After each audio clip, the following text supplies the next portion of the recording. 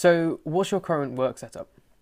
My basic setup in the studio is I have my iMac with a Wacom Cintiq plugged in, and that's pretty much where I do all of my work. I use Adobe Photoshop and, occasionally Illustrator for some little things, but pretty much everything I do is within Photoshop. And the way I sort of, I look at it is it's like I have a digital piece of paper, canvas, if you will, and everything I do is just like me drawing with a pretty basic brush in Photoshop.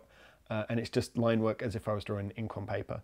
I always get questions like, what's the secret to what you're doing? And it's like, it's just drawing. Like, there isn't really a secret, if you will. I just draw in layers in Photoshop. And that's kind of it, really. I don't use too many tricks or anything special.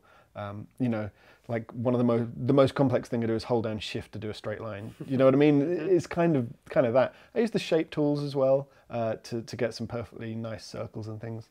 But apart from that, there's not too much to it.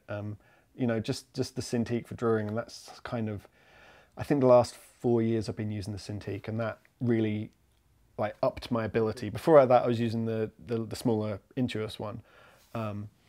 And the Cintiq kind of just brought it back a little bit more to that natural feeling of drawing on paper. And my whole, like, the detail I would actually create in the pieces kind of changed quite significantly. There's this real sort of jumping point that I can kind of pinpoint to this piece called the Fall of Jabba. It was a Star Wars piece, and it was kind of like, I just went bam, and there's all this extra detail. It was kind of amazing.